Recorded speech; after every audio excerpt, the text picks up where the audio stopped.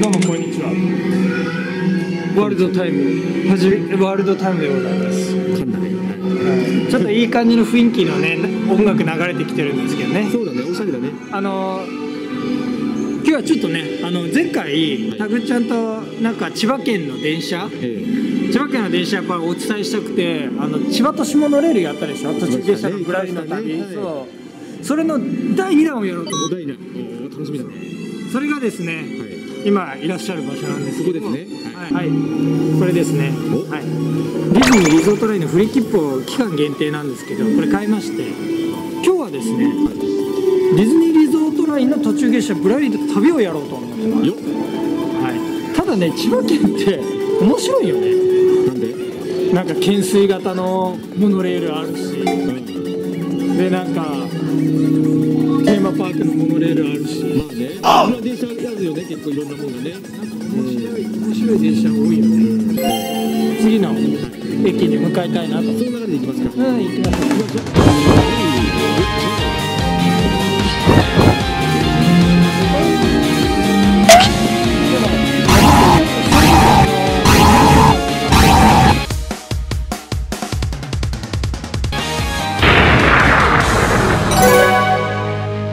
ワールドタイムは中がワールドと、その他のスポンサーはいません。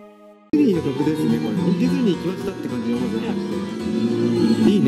でもね、今回、なんでやっぱりね、千葉県ってやっぱり面白いなんかそれぞれ個性的な鉄道って多いんだけど、その中でもなんで今日これなのか。なんでこれなんですか？今さ、コロナの影響でね、ディズニーに来たくても来れないっていう方多いの。いると思うよ。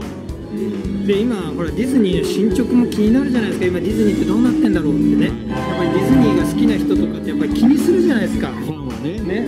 そう思うよ。そういうことね。だからね、千葉県民代表としてですね、今ディズニー今こんな感じになってますよっていうんですね、お伝えしようかなと。伝道師ですよ。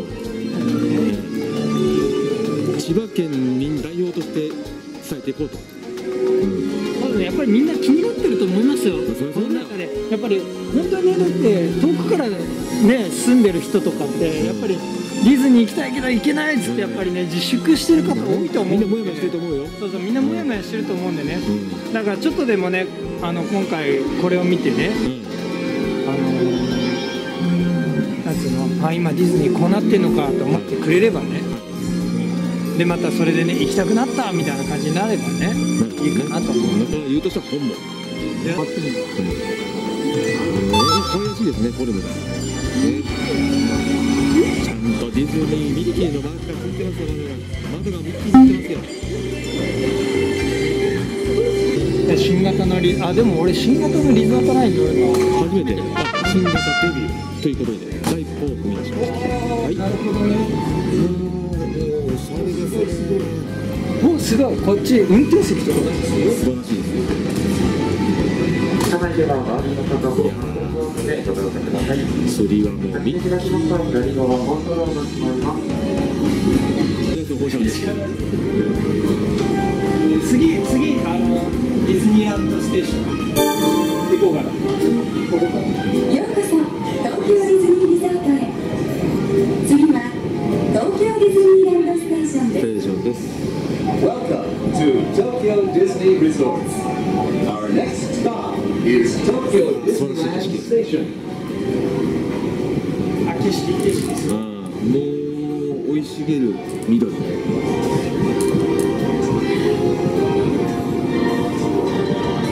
れディズニーランドシー入んなくてもこれを楽しめちゃうんじゃない？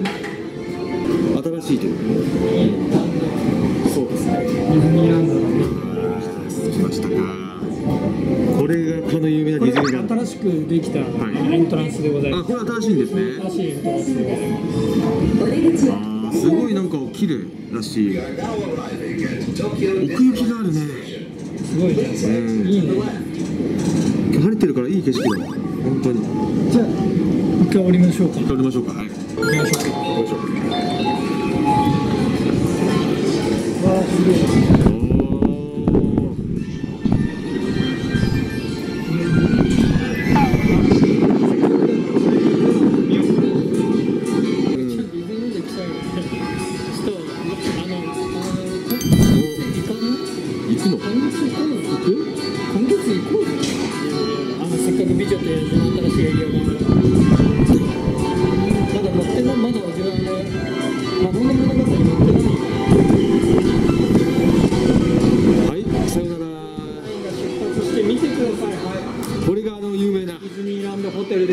ます。いやーすごいな、絵本の世界みたいですね。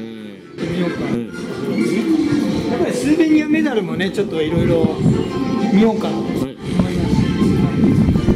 はい、スーベニアメダル、あれコレクションしちゃう？一息一息。膨大な量になっちゃうかもしれないよ。ポケットパンパンになっちゃう。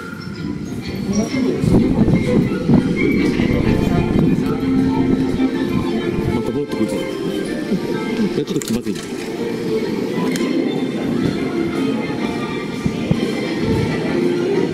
はい、ここが。駅によって違うんだよ。違うのね。駅によってやっぱ違う。はいからいいじゃないですか。さっきチップ出るやつでしょ。今回は。これは東京ディズニーランドステーションって書いてあるから、やっぱりこれだよね。ここで降りたっていうの。代表的な名前のがいいと思う。これをちょっとじゃあ。こうした方がいい。